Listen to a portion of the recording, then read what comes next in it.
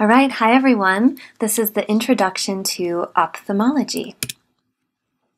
So you're going to have 1 week on ophthalmology before you get into your neurology unit. And so we really have a very quick time to learn about quite a lot of pathology. We want to start by introducing you to the basic structures of the eye, discussing the function of the eye, and reminding you of the pathway of visual processing in the central nervous system.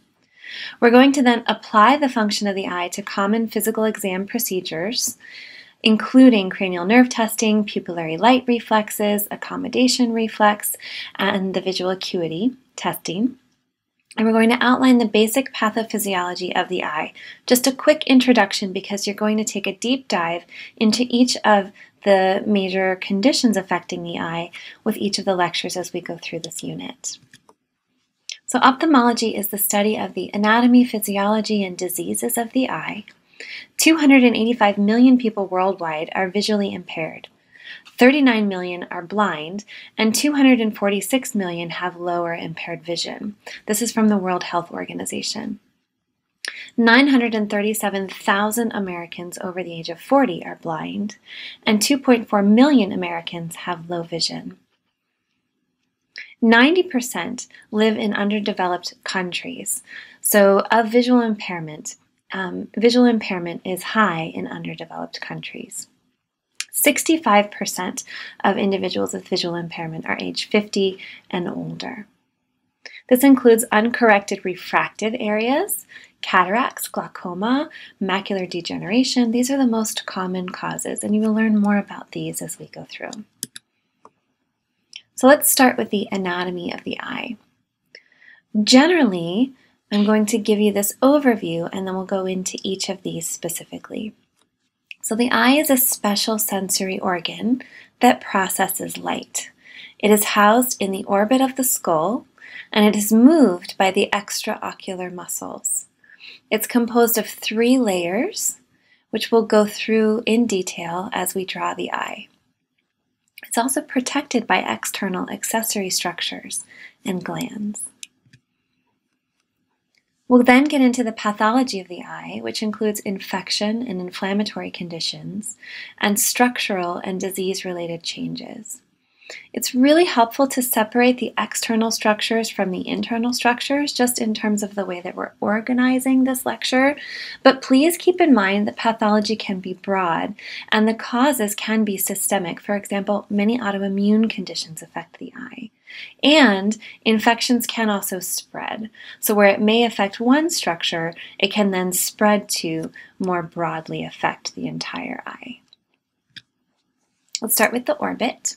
So the orbit is formed by cranial and facial bones. 80% of the eyeball is receded into the orbit. The orbit contains and protects the eyeball, the muscles attached to the eyeball, the nerves, vessels, and the lacrimal apparatus, which is producing the secretions of the eye, particularly the tears.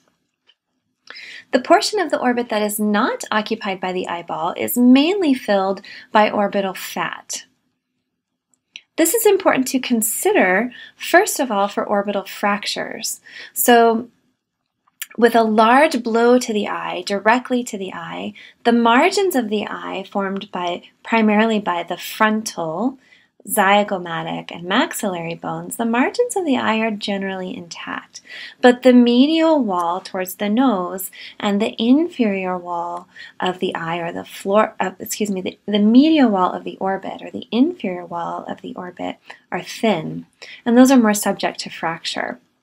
A medial wall fracture usually affects the ethmoid and the sphenoid bone, and they're color-coded here, and here's the color coding for that. So the ethmoid bone is just peeking through here in orange. If you looked in towards the medial wall, you'd see a little bit more of it, and the sphenoid bone here is just in the back of the eye, and then forming the medial wall here next to the ethmoid bone. An inferior wall fracture will affect possibly the maxillary sinus, which is just inside the maxillary bone. It can also entrap the muscle that is underneath the inferior portion of the eyeball, which is the inferior rectus, and cause entrapment of that muscle. If there is a change in the fat content, or if there's a tumor or swelling in the fat surrounding the eye, you can get bulging of the eyeball, and that's exophthalmos. That's an anterior protrusion of the eye from the orbit from its normal position. Conversely, if you have a low fat content or you reduce the fluid, you can have the eyeball recess into the orbit, and then you'll have posterior displacement. So the orbit is an important part of your physical examination of the eye, looking at the bones and also the position of the eyeball within the orbit. Surrounding the eye and moving the eye are the extrinsic muscles of the eye, which are going to originate on the bones of the orbit and then attach directly to different portions of the eye. These are controlled by cranial nerve 3, 4, and 6. And I know you guys are very good at your cranial nerve testing by now, so this should be a bit of a review for you.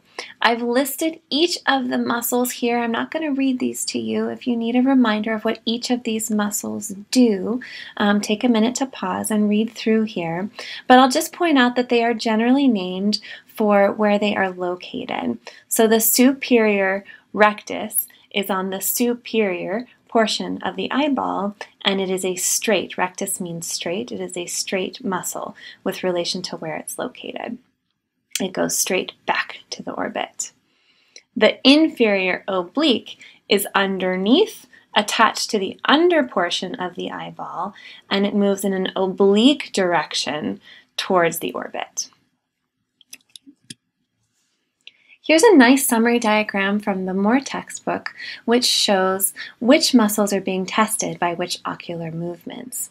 So for example, if you move your eyes to the left, you'll be using your left lateral rectus and your right medial rectus.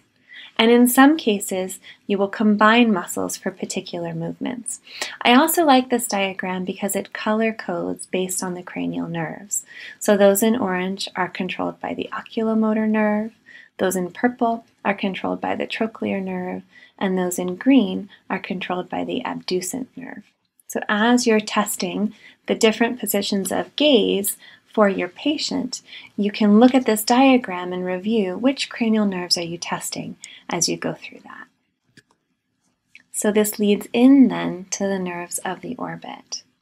So we just covered the cranial nerves that are for motor movement of the eye muscles, that's 3, 4, and 6. We also have some sensory and sensory motor combined nerves. The optic nerve is cranial nerve 2, and that's taking the information from the photoreceptors and bringing those electrical signals into the brain. The trigeminal nerve is cranial nerve 5, and it has several branches which will go into the eye. Cranial nerve 5-1 is the ophthalmic nerve, and it has all of these small branches which will then go to different portions of the eye and the nasal cavity. There's also the ciliary ganglion, which is a complex set of parasympathetic input. So the nerves are important to understand when we think about patients who may have either muscle or nerve damage. Here's an example of oculomotor nerve palsy, where the patient in a resting position has ptosis or drooping eyelid, a dilated pupil because the dilator pupillae is active and unopposed, and an abducted or an eye that is moving outward because the lateral rectus is active and unopposed. And it's also depressed or moving downward because the superior oblique is active and unopposed, as cranial nerve 3 and the muscles controlled by cranial nerve 3 are not working. This patient has a specific paralysis of cranial nerve 6, and that only affects the abducent nerve. And so in the resting position, her eye is adducted because the medial rectus is active and unopposed, as the lateral rectus is not working properly. It's important to also think about the blood supply to and from the eye. in particular when we're looking at something like pressures within the eye. We have an arterial blood supply that can be both to the retina through the retinal arteries and to different portions of the eye and eye muscles. This comes ultimately from the internal carotid artery, which then branches to the ophthalmic artery. There's drainage from the eye, which ultimately ends in the cavernous sinus, the pterygoid plexus, and the facial vein. And there are small branches which will lead into those drainage structures. A really important note to understand about the vasculature of the eye and the orbit is that the cornea and the lens of the eye do not have blood vessels. They are avascular. So instead, they are bathed in aqueous humor, and that is what provides nutrients to the cornea and the lens.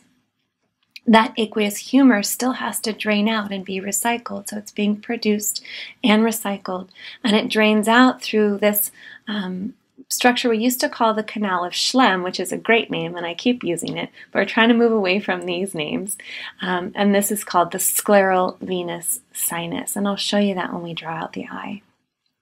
The balance between production and outflow of aqueous humor is what forms intraocular pressure.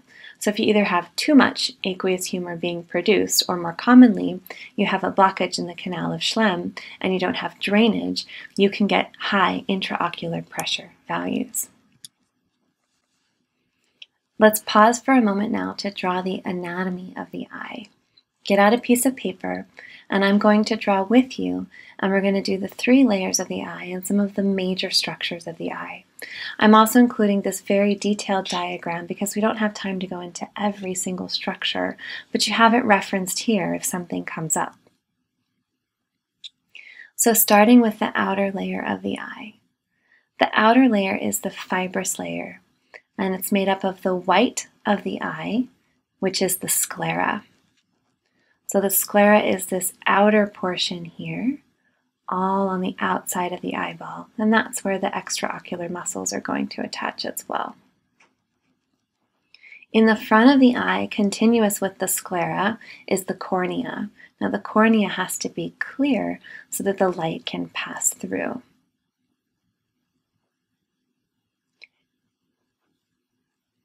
Next, if we're going from outside to inside the eye, is the choroid, or the vascular layer. So here you can see all of these blood vessels running through that vascular layer.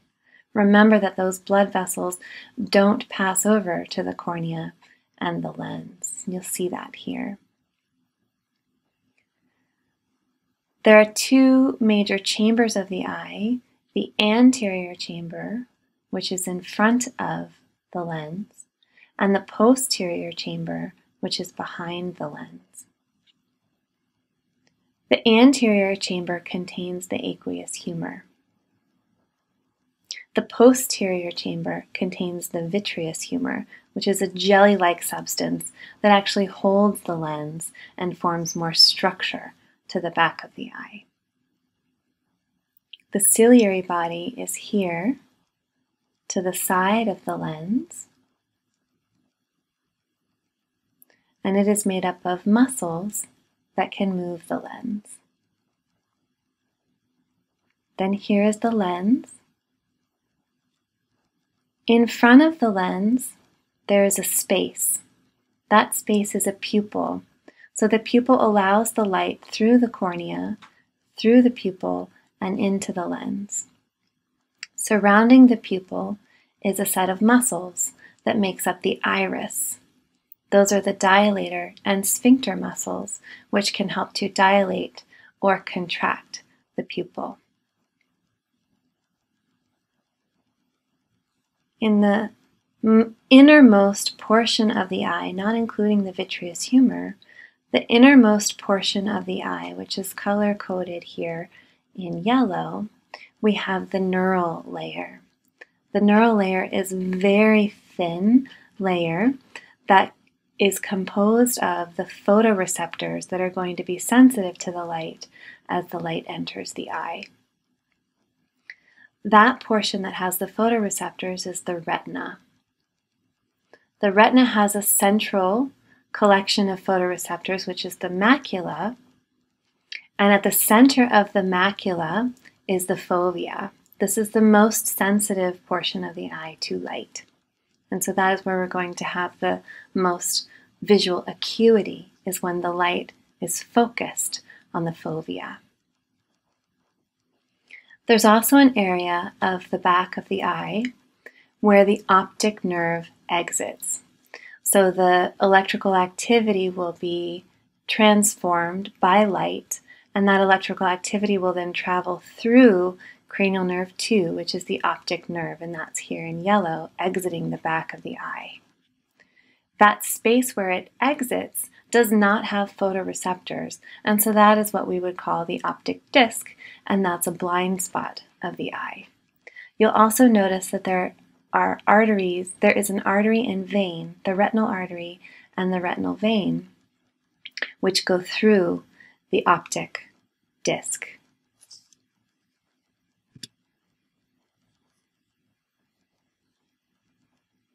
Okay, this is the external structures of the eye, and here's a side view if that helps you with your eye anatomy as well. The accessory structures are surrounding the eye. So they're going to prevent foreign objects from entering the eye. They're going to cover, clean, and lubricate the surface of the eye. So we start on the very external where we have the eyebrows and the eyelashes, and they help to filter dust and particles. We also then have the eyelids, and that is a very thin layer of skin that is covering the eye. On the surface of the eye, we have conjunctiva, and that's a mucous membrane that covers the eye surface. There's also a conjunctiva on the inner eyelid. They're both vascular.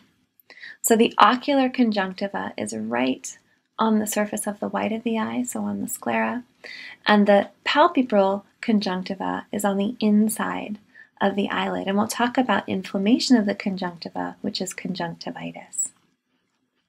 Here shown in blue is the internal structure, which would be behind the skin and nestled within the bones here of the orbit. So here we have the lacrimal apparatus, which is formed by the lacrimal gland that produces tears. That's one of the secretions of the eye. That's this watery secretion, and the tears will flow over the eye and then be collected in the lacrimal sac. In order to be collected into the lacrimal sac, they will enter into these tiny little holes, which are the lacrimal puncta.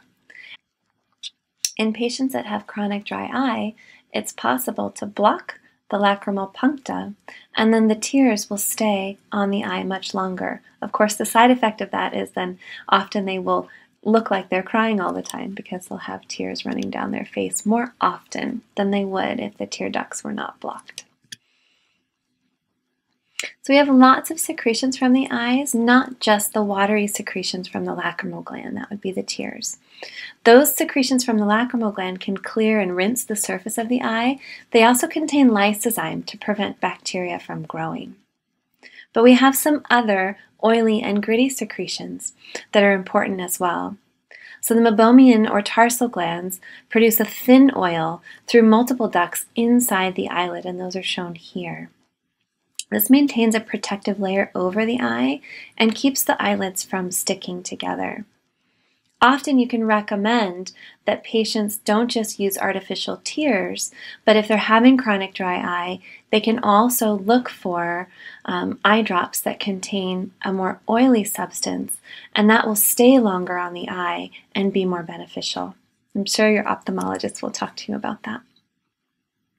We also have the Moll's glands and the glands of Zeiss. The Moll's glands are especially active at night, and they're responsible for, this is a technical term, eye boogers. So those little eye boogers that you wake up with in the morning are from that gritty lipid that's produced by the Moll's glands. So they're at the margin of the eyelid, and they're especially active at night, preventing bacterial growth and pathogen entry. So a patient with an infection may have a highly increased amount of this gritty lipid being produced as a result of that. There's also glands of Zeiss, which helps to put oil onto the eyelashes and lubricate the eyelashes. So we can have infection or inflammation of the external eye. Some of the conditions on your list, and these can be very common, are listed here.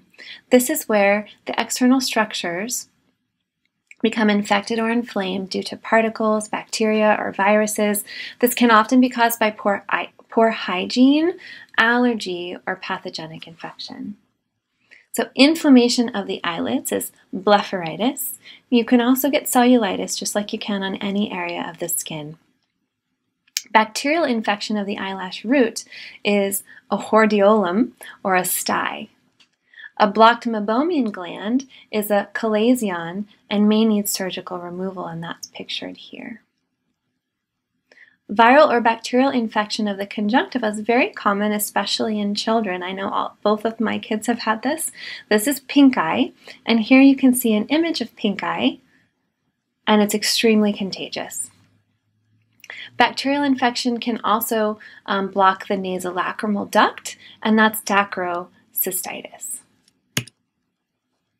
You can then have structural changes to the external eye.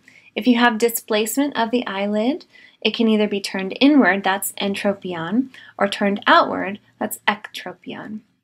We already covered this with the orbit, but I'm listing it here because it's helpful. Exophthalmos is bulging.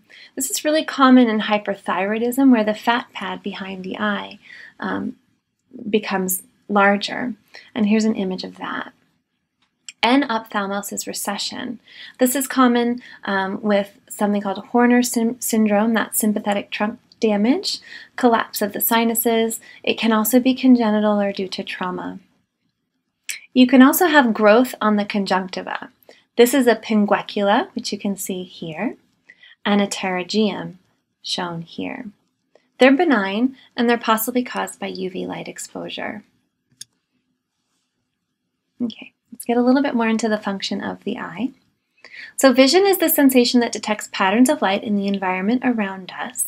And the basic summary of vision is that light enters the eye and stimulates the retina. The retina then converts those light signals into electrical signals, which will then travel through cranial nerve 2. Some of those will stay on the same side, and some of them will cross over at the optic chiasm, eventually reaching different portions of the brain and terminating in the occipital lobe of the brain at the primary visual cortex.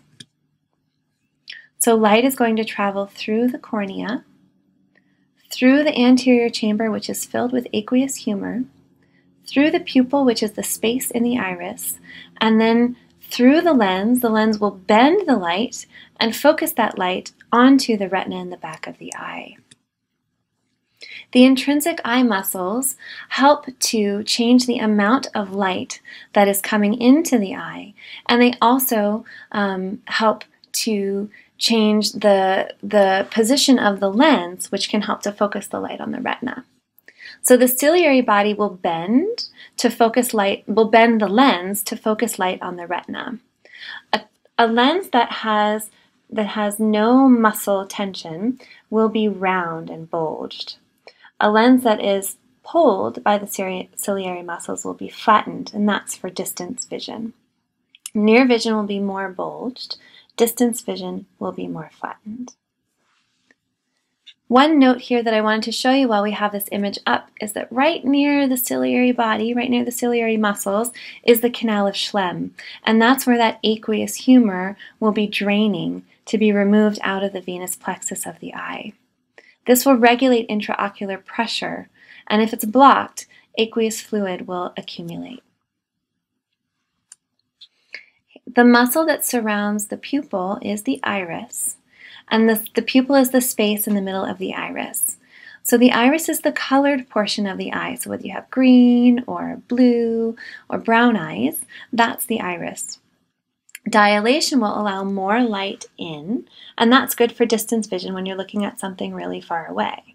But when you look at something close up, then the pupil needs to constrict in order to reduce the light coming into the eye, and that's for near vision. So you're going to activate the pupil when you take your light and you shine it into a patient's eye. And you should then see a difference between pupil dilation and pupil constriction based on how much light is shined in the eye. So there are many causes and ways to alter pupil dilation, not just light. But you should know by now, you guys have done this so many times already, that bright light contracts the iris. It specifically contracts the sphincter pupillae. That's typically parasympathetic innervation with constriction of the eye. Dilation of the eye will happen in low light, and that's the dilator pupillae muscle of the iris. And that will also happen with sympathetic innervation. So, miosis is a constricted pupil that happens in bright light. That's because of the input from the parasympathetic nervous system. And anything that activates the parasympathetic nervous system as well will also cause a constricted pupil. Opioids, for example, morphine, heroin, will cause constriction of the pupil. Mydriasis is a dilated pupil. This happens in low light as a result of sympathetic nervous system input. Compression of cranial nerve 3 can also cause a dilated pupil, and that's because of rapidly rising intracranial pressure. There are other drugs that can affect the pupil and cause dilation. For example, anticholinergics, SSRIs, norepinephrine, different stimulants, and withdrawal from opioids. We use the pupillary light reflex to test the cranial nerve 2 function, but also the motor portion, cranial nerve 3, to the iris. So the sensory portion would be cranial nerve 2, did the light reach the brain? And the motor portion would be, did the brain talk to the extraocular muscles? So that would be cranial nerve 3. This is a consensual response, meaning that you only have to shine light in one eye to get both eyes to respond, and it should be consensual. So you will test both eyes if you're concerned about something wrong in this pathway to see where the defect may occur. So when you shine light into one eye, the response should be pupil constriction on both eyes. The same eye with the light shined into it is the direct light reaction, and the consensual light reaction is the opposite eye, and that should also constrict. So the retina is located on the back of the eye and contains the photoreceptors. We can view the retina through an ophthalmoscope. The back of the eye is the fundus. That's the inner surface of the posterior eye where the retina is located. So when you're looking through your ophthalmoscope, you're viewing the fundus, which includes the retina, and the blood vessels, which supply the retina. The retina contains rods for low light or night vision. They're black and white only vision. It also contains cones for bright light or color vision. The macula lutea is a more yellow looking portion of the fundus and of the retina, and it contains a high population of photoreceptors.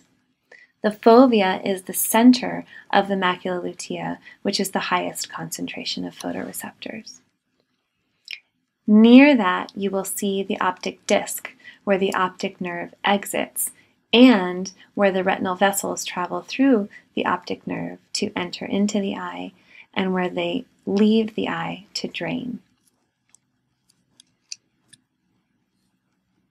So from the retina, the axons will travel through the optic nerves, where some fibers will cross to the opposite side through the optic chiasm.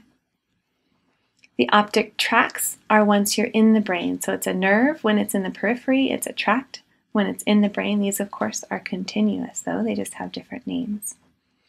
And then it will travel through the optic tract to the thalamus and then to different regions of the cortex, ultimately to the visual cortex of the cerebral hemispheres, which is in the occipital lobe. Information will also be sent to the pineal gland for melatonin production and to the superior colliculus for visual reflexes. One of the most difficult concepts in ophthalmology is processing of the visual fields. So let's take a moment to review that. So the visual field is processed contralaterally. What that means is that the left visual field is processed in the right side of the brain. And you can see that here color-coded in red. So if we just look at the left eye, for the left eye, the left visual field is processed in the nasal portion of the left retina. For the right eye, the left visual field is processed on the temporal portion of the right eye. Because the left needs to cross over to be processed on the right side of the brain, the input from the left visual field from the nasal portion of the left eye is going to cross over the optic chiasm and join the input from the temporal portion, left visual field, of the right eye. So the left visual field information will be processed by the nasal portion of the left eye and the temporal portion of the right eye. Nasal portion crosses over, temporal portion stays, and all of that input will then go from the thalamus through the cerebral cortex, different parts of the cerebral cortex, and then be represented in the primary visual cortex in the back of the brain. So left visual field to right primary visual cortex. We could do the same thing for the right visual field. Well, you'll notice that the nasal portion of the right eye, that input will cross over, and the temporal portion of the left eye will stay. So nasal crosses, temporal stays, and the entire right visual field will then be represented as it travels through to the left side of the brain. There are common visual defects. I want you to pause for a moment and read through these, but I'll talk them through as well. Defects that partially affect the retina can lead to black spots in the visual field. These are called scotomas. These are common in diabetic retinopathy, with infarcts, with degenerative diseases. So those are diagrammed here. So these are just portions of the retina that have been damaged, and the patient will see spots. Damage to the optic nerve will cause loss of all vision from one eye. This can be caused by optic neuritis. It's an early sign of MS, glaucoma, tumors, or trauma. Damage to the optic chiasm we discussed in the endocrine portion this year, and this is common from a pituitary tumor that presses on the optic nerve. This will lead to a patient telling you that they have tunnel vision or loss of temporal visual fields from both eyes. An occipital lobe lesion will be half of the visual field from each eye. So if it's the left if it's the left occipital lobe, then we'll get the right visual field. If it's the right occipital lobe, it'll be the left visual field, and it's going to be a quadrantinopia, or just 1/4 of the visual field. These are common with vascular causes, tumors, infections, or trauma. Visual acuity is the amount of vision that we are able to process. Impaired vision can be either distance or near vision. So myopia is impaired distance vision, and that's also termed nearsightedness. So if you can't see far away, you're sighted nearby. This can be caused by an elongated eyeball, and it's treated with a concave lens. Hyperopia is impaired near vision or farsightedness. So you have difficulty seeing things up close, but you can see far away. This can be caused by a short eyeball, and it's treated with convex lenses. Presbyopia is similar, but it's used as a term specifically to talk about the visual acuity decline with aging, and that's near vision decline with aging. The accommodation reflex is also called the near reaction, and this occurs when you shift from distance vision to near vision. There are 3 things that happen during the accommodation reflex. Pupils will constrict to reduce the light coming in. The eyes will converge and move closer together. That uses the medial rectus of both eyes. And the ciliary muscles will contract to adjust the lens shape to be more convex. All of that is cranial nerve 3. I'm leaving some images here for you to help you go through the anatomy. We're now going to switch to some of the pathology. So infection or inflammation of the eye. Endophthalmitis is infection or inflammation of the inner eye, and this can be caused by pathogens, autoimmune or inflammatory disorders, and eye injury. We can have inflammation of the cornea or nearby structures. Keratitis is also called keratoconjunctivitis, and these can be caused by herpes simplex virus, other viruses, bacteria, fungi, parasites. Keratoconjunctivitis Zika means drying out, is typically related to autoimmune medications or cranial nerve damage related to a decrease in tear production. Inflammation of the sclera, or the white of the eye, can be due commonly to autoimmune conditions. This can cause severe eye pain and can radiate to the forehead and the jaw. This is scleritis. Inflammation of the iris, ciliary body, or choroid can also be due to autoimmune infection or injury. This is called uveitis. If it's anterior, it's iris only. If it's intermediate, it affects the vitreous humor, and if it's posterior, it includes the choroid and the retina. This can be acute or chronic. And here's a visual of acute anterior uveitis. Corneal abrasions or damage to the lens are also common.